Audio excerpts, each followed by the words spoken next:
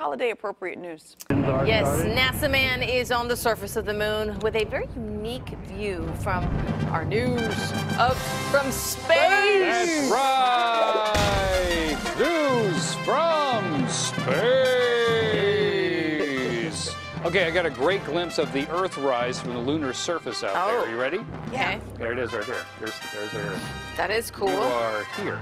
You are here. And speaking of the Earthrise, the Smithsonian is dusting off a rarely seen piece of NASA history for public display. This is really cool.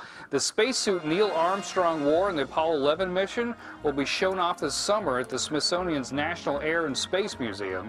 The fragile spacesuit has not been seen in public for 13 years. The Smithsonian has built a state-of-the-art display case and mannequin to protect the artifact. It goes on display July 16th. That's exactly 50 years to the day that Armstrong and Buzz Aldrin and Michael Collins were launched into space for the first manned lunar landing. Cool. That is very cool. That's very cool. Well, it's easy to imagine a world where rain falls, pools, and the words have to be on the screen for me to read them. Okay, seeps into the ground, evaporates, and then falls all over again. But what, instead of water, what if the rain was liquid methane? Whoa! The two new studies published from NASA show an eerily familiar waterless cycle happening on Saturn's moon, Titan. The scientists used data collected from the Cassini mission when the spacecraft flew by the massive moon more than 100 times.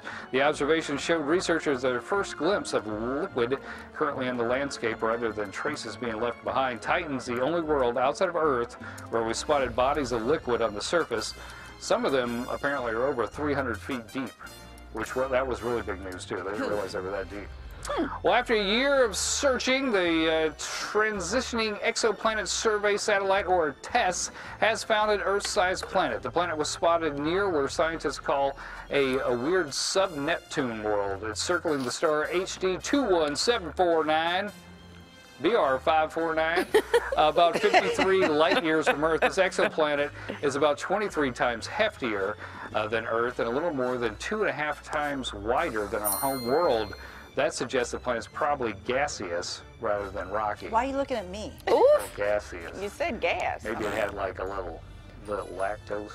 Yeah.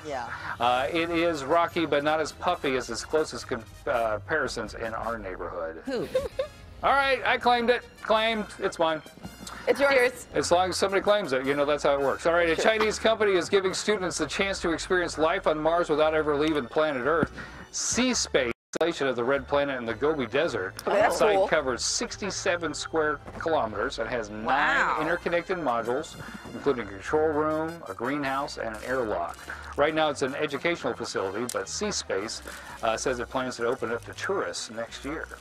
That's pretty cool. That would be very kind cool. of an interesting vacation. Where'd you guys go? I went to Mars. I was hanging out on Mars. Yeah, I'd check that out. All right. Goodbye from the moon. See you when you get back, bud. Goodbye. Safe travel. Run. Space. Hey, Scout.